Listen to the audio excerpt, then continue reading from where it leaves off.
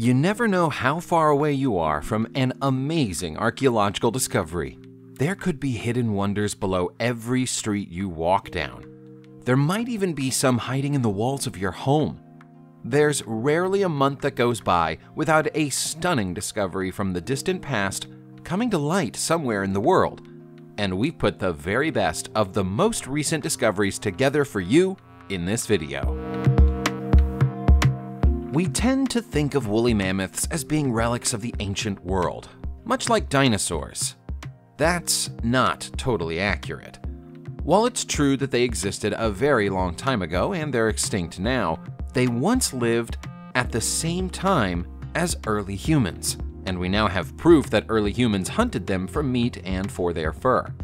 We can say this with certainty thanks to the discovery of 14 woolly mammoth skeletons in a pit in Tultepec, just north of Mexico City, which experts believe were deliberately built as mammoth traps by our early ancestors. If they're right, it changes the way we think of the relationship between humans and mammoths. In the past, it was always assumed that humans only killed mammoths if they came across an injured or trapped one by accident. The size and shape of the pits, which were almost 6 feet deep, means that they must have been dug deliberately, and so those early human hunters were a little more clever and resourceful than we've previously given them credit for. The Nazca lines in Peru have been attracting attention from archaeologists and scientists for many years now. The gigantic geoglyphs have been etched into the ground for miles, but can only be seen and appreciated in full from a position of great elevation. The people who lived in the area of Peru over 2,000 years ago wouldn't have had access to any technology that would have allowed them to get into the air. So why would they draw lines that nobody could really see? How could they even coordinate themselves well enough to draw their designs without anyone coordinating them from above? We may never know the answers to those questions, but we do know that we keep finding more of them. A Japanese team from Yamagata University have just located more than 100 previously unseen figures, which they've dated to approximately 1,900 to 1,800 years ago. Some of the new designs look like animals and birds that live on Earth, but there are also some monstrous pictures and alien-like creatures too. Some archaeological discoveries hide in plain sight.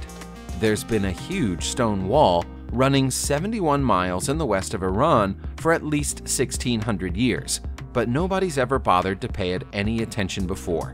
In terms of length and size, it's comparable to the famous Hadrian's Wall built in Great Britain by the ancient Romans, but doesn't enjoy any of that wall's profile or recognition. Experts say that more than 35 million square feet of stone would have been used to build the wall, which would require a huge workforce here and now, let alone back then. At various points along the wall, traces of pottery have been found, as well as remnants of old structures and buildings, which have almost totally crumbled away. Interestingly, although the existence of the wall has never been recorded in any official document, people who live close to it have been aware of it for generations and call it the Gari Wall, although the origin of the name is unknown. We have no idea who built it or why it was built, but from what little remains, we can say that it was likely 10 feet high and 13 feet thick, so it may have had defensive properties. Ancient tombs run like labyrinths in and beneath the Jiangxi province in East China, so it's little wonder that we haven't got around to discovering everything they're hiding so far. Archaeologists are always hopeful of a remarkable discovery when they gain access to a tomb for the first time, but nothing could have prepared them for what they would find in the tomb of Liu He in Nanchang. There were more than 2 million copper coins in the tomb, with a weight of more than 10 tons and an approximate value of $175,000. As well as all the copper, there were also more than 10,000 items made of gold, bronze, and iron. Such a lavish tomb is only fitting for someone of Li Hei's nobility. He was the grandson of Emperor Wu, who is considered to be the greatest of all the Han Dynasty rulers. The tomb the discovery came from may not even have given up all its secrets yet. The 2,000-year-old site was only opened 5 years ago, and it covers almost 500,000 square feet. There's a lot of exploring to be done there yet. The better our technology becomes, the better our chances of finding things left behind by the people who came before us. There's been a Bronze Age monument hiding in the Forest of Dean in England for more than 4,000 years, but we've only been able to detect what's left of it thanks to the fact we've been able to laser scan it from the air. The scans performed by archaeologist John Hoyle have revealed the existence of a ring cairn, a type of circular bank with an arrangement of standing limestones placed on top of it. Nothing that closely resembles it has been found anywhere near it in Gloucestershire, making the newly located feature unique within the area.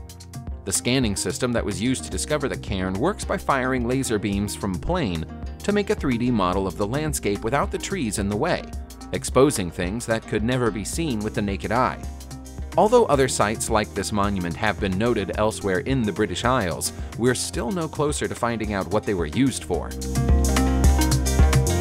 The city of Mahendraparvata was once considered to be so mystical that some historians wondered whether it had ever really existed at all.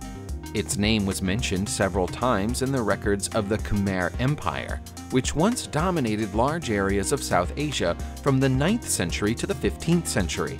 But no physical evidence of its existence has ever been found, until now. The famously lost city has once again been found thanks to aerial mapping, and even though most of it is now overgrown with jungle, there are still the weathered remnants of statues and temples there to mark its location.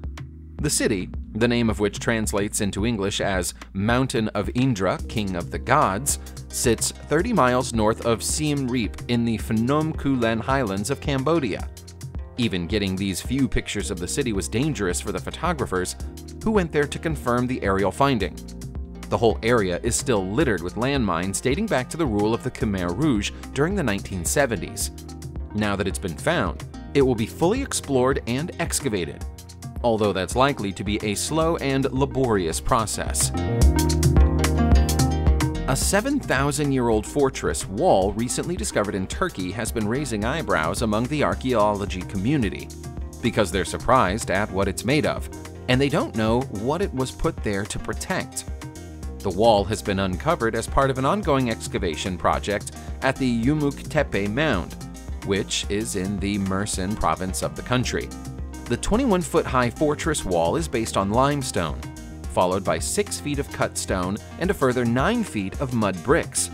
The village beyond the wall contained an old castle, but nothing that seems so remarkable that such a formidable defensive wall would have been required. Researchers have speculated that it may have something to do with the level of scientific knowledge that the villagers possessed. It's thought that this was the first place in the world to start producing molten copper, which would go on to form the basis of many of the weapons and tools used in war as well as in construction. So long as human beings are willing to pay high prices for attractive decorative items, there will always be a market for pearls. That must make this pearl especially valuable, because it's the oldest naturally occurring pearl ever discovered. The pearl was found in a place where there's already plenty of wealth in the surrounding area, Abu Dhabi in the United Arab Emirates. Given the age and polished state of the pearl, which turned up during an excavation project at Marawa Island, historians believe that it serves as evidence that pearls were used in trade deals in the area 8,000 years ago. It's likely that then, as now, they were primarily used as decorative items, and were probably traded with Mesopotamia in exchange for ceramics. The discovery has officially been named as the Pearl of Abu Dhabi, and will shortly be going on public display as part of an exhibition called 10,000 Years of Luxury at the Abu Dhabi version of the Louvre Art Gallery. Based on the woolly mammoth traps we showed you earlier, we've already had to start thinking that our ancient ancestors were more intelligent than we've long assumed. Now we might have to give them even more credit because it seems that Neanderthals living 50,000 years ago had a basic understanding of the principles of glue and adhesives. A stone tool recently discovered in the Netherlands bears the traces of a glue made from birch tar, and archaeologists say there's no reason to believe that the practice wasn't widespread. The tool, which was likely used either for scraping animal skins or cutting plant fibers, had a grip that was entirely made from tar, without a wooden or bone shaft in the tool implanted into the tar to secure the tool. That would have allowed the tool's owner to apply more pressure without cutting their hands, and therefore made the tool more precise. It may not be sophisticated, but it's still evidence of precision engineering, done Neanderthal style. Thankfully, in the civilized world, we no longer burn, drown, or otherwise murder women on the suspicion that they might be witches. But there's no doubting the fact that our forebears of a few centuries ago were deathly afraid of witches and witchcraft. A recent find at a pub in Northamptonshire, England confirms it. The Star and Garter pub of Watford Village was the birthplace of Angeline Tubbs in 1761.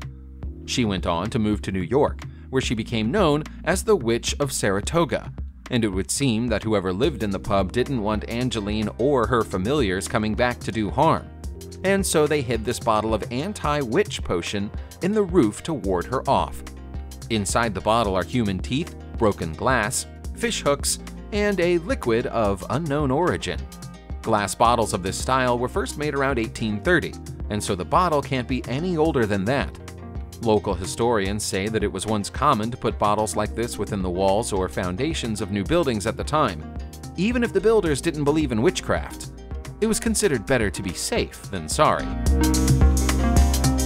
A British couple tidying out their attic had the shock of their lives recently when they found an ancient Indian treasure, although it didn't take them long to realize where the treasure must have come from. One of the couple, who didn't wish to be named, is a direct descendant of Major Thomas Hart, a British soldier who fought against Indian forces led by Tipu Sultan in 1799. Hart and his troops won the battle, and it would appear that he kept some of the legendary Indian freedom fighters' possessions as trophies of his big win. The items had been under a blanket in the home, and are thought to have been moved around between the family for centuries without ever properly being looked at. Among the collection is a flintlock gun and a golden sword, and also a sword which has a Hyder symbol. That marks it out as the property of Tipu Sultan's own father, and therefore makes it unlikely he'd have given it up voluntarily. The hoard should technically be worth millions of dollars, although some people feel that the goods should be classed as stolen and handed back to India. Pictish artifacts are hard to come by, and Pictish cross slabs might be the hardest artifacts to come by even within that collection. Less than 50 of the marker stones have ever been found, and that's what makes the recent discovery of one in relatively good condition in Dingwall, Scotland, so remarkable. The stone, which is approximately 1,200 years old, would have been placed just outside a Pictish settlement of the time as a warning about who lived in the nearest village. Stones like these were supposed to put barbarians and other potential invaders off the idea of coming looking for a fight, or for anything to steal. That mindset explains why there are so many swords and shields carved on the stone, along with animal-headed soldiers and fearsome mythical beasts. Strangely, we've only been shown one side of the stone so far. The team who found it are keeping the other side a secret while they perform some more research. That makes us very curious about what they found, although we're sure they'll let us know eventually. Subscribe to the channel and turn on notifications, and you will be the first to know when a new video comes out.